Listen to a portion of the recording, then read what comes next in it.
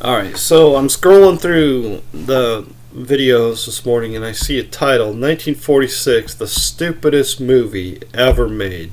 Now, I was thinking this was an old movie from like the 80s or something, or maybe the 70s, but no, this is a new movie, a recent movie, either just come out or it's coming out, I'm not sure. But you go to 1946themovie.com, and here, let me read through this. What if the word homosexual was never meant to be in the Bible? Question mark. That's a great question, isn't it? What if the word homosexual was never meant to be in the Bible? So let's go and take a look at the word homosexual. Oh, it's not in the Bible. What if the word supercalifragilisticexpialidocious was never meant to be in the Bible? Oh, that's a great question. But the word's not in the Bible. Whatever. Let's keep reading. 1946 is a documentary film that chronicles how the misuse of a single word changed the course of modern history. Alright, so I guess we're going to ignore the fact that that word is not in the Bible, I guess. What if the word homosexual was never meant to be in the Bible? 1946, the mistranslation that shifted a culture. Now here we got a trailer. Let's watch a couple seconds. Neither fornicators, nor idolaters, nor adulterers, nor effeminate, nor homosexuals shall inherit the kingdom of God. Ooh. Oh, buddy. Ooh, is that John MacArthur?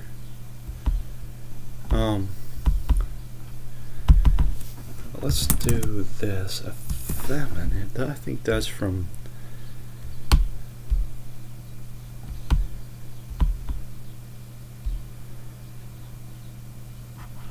No. Or yeah, what? Right there it is, I think. I think it's from this one right here. Alright, yeah. Nor effeminate, nor abusers of themselves with mankind.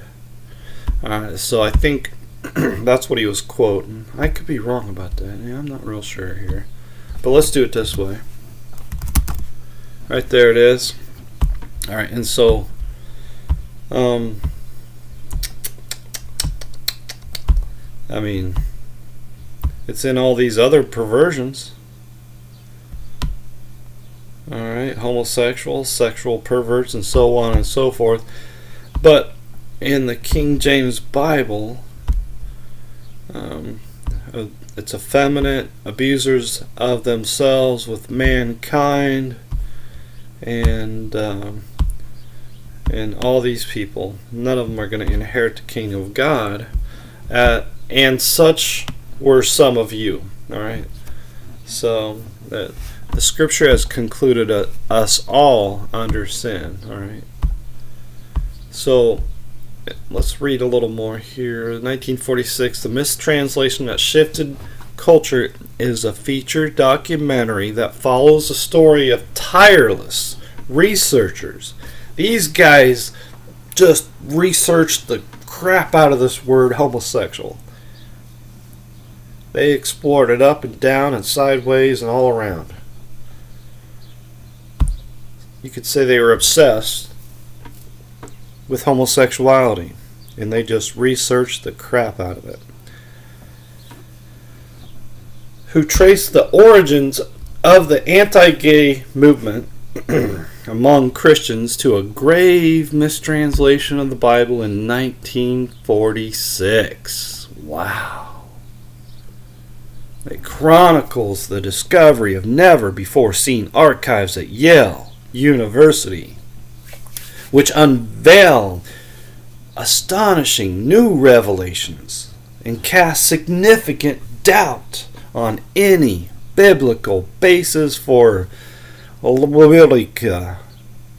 prejudice, featuring commentary from prominent scholars as well as opposing pastors, including the personal stories of the film's creators. 1946 is at once challenging, enlightening, and inspiring. while other documentaries have been successful in their attempt to treat the symptom of homophobia in the church, 1946 is working to diagnose and treat the disease. Biblical literalism.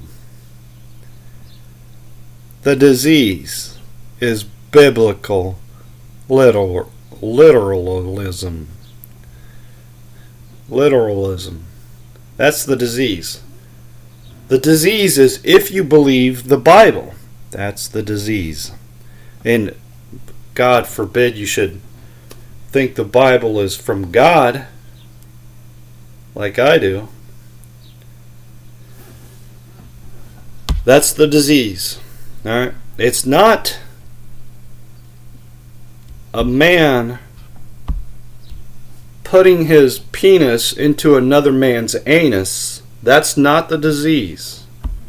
The disease is believing the Bible you hold in your hands is from God. Alright, so let's, these guys, they study, just tirelessly,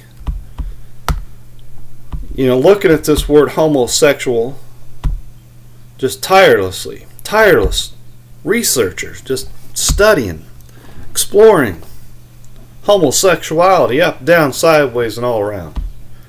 So let's do the same, except let's look at it from the other point of view, and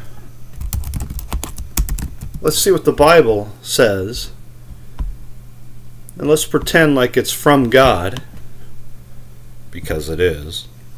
Leviticus 18 verse 22, thou shalt not lie with mankind as with womankind, it is abomination. Now, how do you twist that around to say that, well, it's not really talking about homosexuality? Well, that's kind of a tough one, isn't it? So you either believe the Bible you hold in your hands, or you don't. Alright, so we go through these different perversions here. Is there anybody that can twist this around? I think somebody can. But maybe they don't in this particular verse because it's Old Testament. They figure, well, the Old Testament, we can just pass that off as nothing. And that's what people do. But we're going to look at what the New Testament says as well. Of course, well, that's brilliant right there. Thou shalt not lie with Zachar. Who's Zachar? As with Isha. Who's Isha? It is Jehovah Yah. I don't even know what none of that means.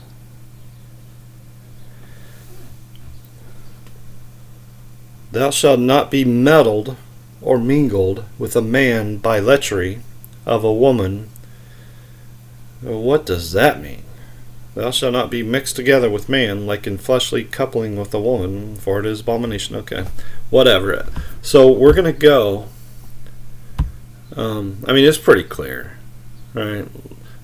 That's calling homosexuality an abomination. Of course, you know the story of Sodom and Gomorrah, and how they wanted to have sex with men. They were unaware that they were angels. They were wanting to have sex with these men because they were new men they'd never seen before. And Lot tried to offer his daughters, which were virgins, instead. But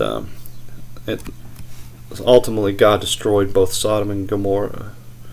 And it was because they were all homosexual, sexual perverts. And let's do this right here. Deuteronomy 23 verse 17. There shall be no whore of the daughters of Israel, nor a sodomite of the sons of Israel. That still applies today. Okay.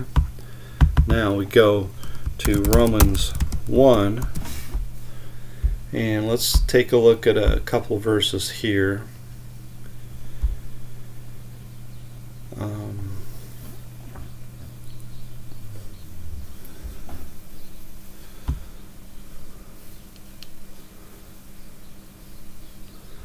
Alright, wherefore God also gave them up to uncleanness through the lust of their own hearts, to dishonor their own bodies between themselves, who changed the truth of God into a lie, and worshipped and served the creature more than the Creator, who is blessed forever.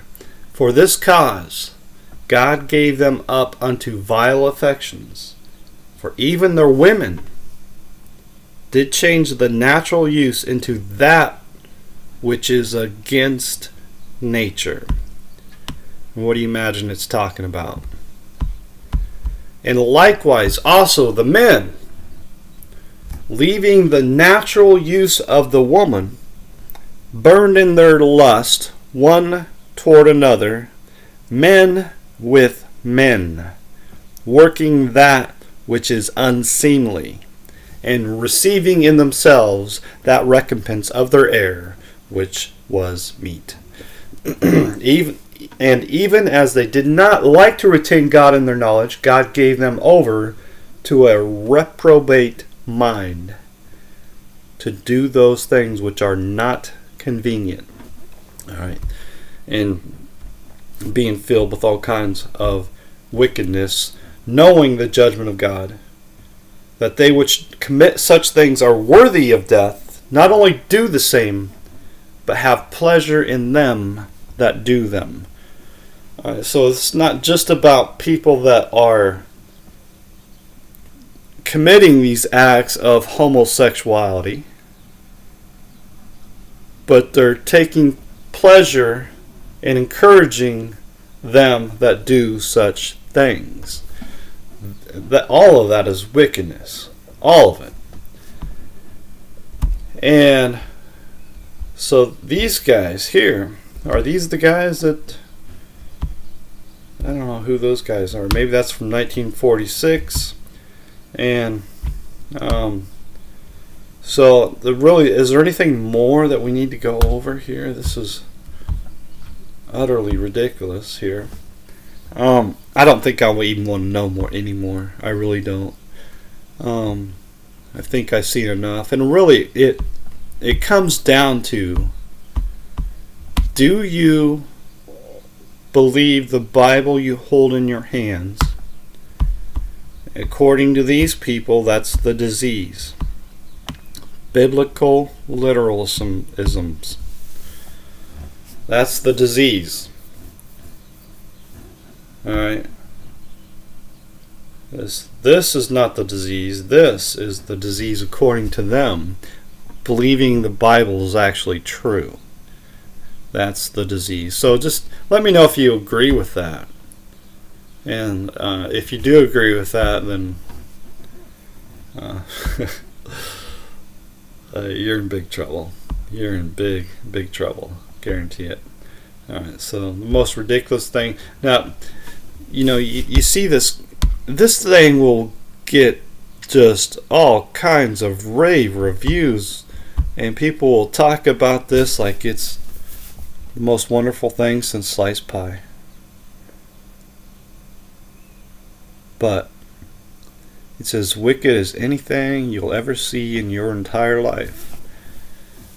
Not only condoning homosexuality, which is a sin, make no mistake about it, it's absolutely a sin, whether you like it or not. God did not make us to have homosexual relations. And when the time comes, when we are resurrected into our heavenly bodies, if you will, our glorified bodies, upon the resurrection, when we are changed from corruptible to incorruptible, when we are incorruptible, we're not going to be having gay sex. Guarantee it. Alright? We're not going to be having sex, period. And there's more to life than sex. right? And I pointed this out several times here. Let's go. Let's do it this way.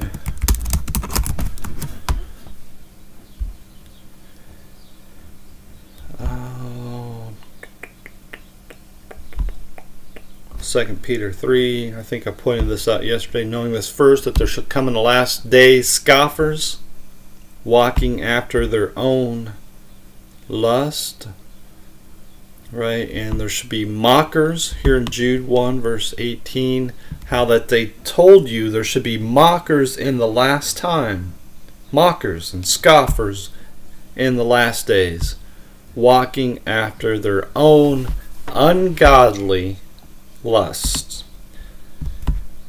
You see how over sexualized everybody is, thinking, hey, let's have sex with everything and everybody and whatever, dogs, cats, people of the same sex and all that sort of stuff. I mean, sex, right? Just like it was in the days of Sodom and Gomorrah. Really? Well, anyways, that's enough. If you think I'm wrong and you think I'm the disease, let me know. I just want to know if you think I'm the disease and I guess gay sex is the cure. I'm not sure. Just let me know if you agree with these guys.